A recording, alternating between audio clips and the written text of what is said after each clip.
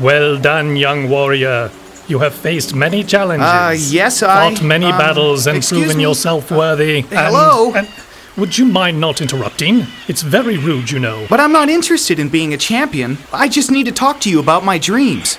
Dreams? What dreams? I see a tall tower on top of a mountain, and inside there's a great golden bell. Shh, be careful what you say. What? You're not supposed to talk about such things. Come through here. Now then, you say you had a dream about a golden bell on top of a mountain. Incredible.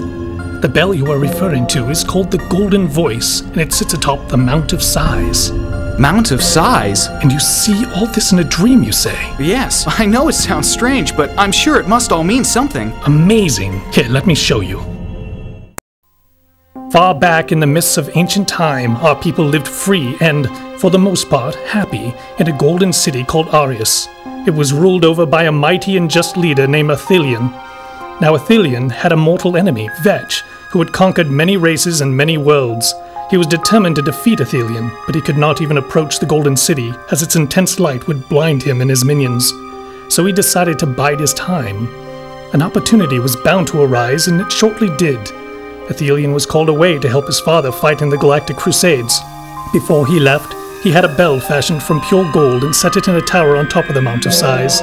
It was called the Golden Voice, and if the people were ever in need of it, they could sound a bell and Athelion would return to save them.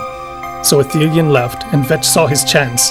He made a pact with one of the council who were left in charge of Arius, a man named Dacis. With his help, Vetch engineered a virus that would infect the people of Arius and drive them out of the Golden City. Not only that, without regular doses of the antidote, the people would die. So they were made to work as slaves for Vetch. Vetch found that he could not destroy the Golden Voice, so he built a permanent fortress around the Mount of Sighs, so that if anyone tried to sound the voice, they would be captured.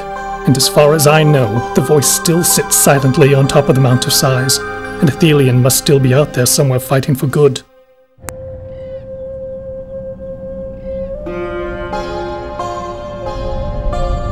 Wow! So the mountain does exist? Almost certainly.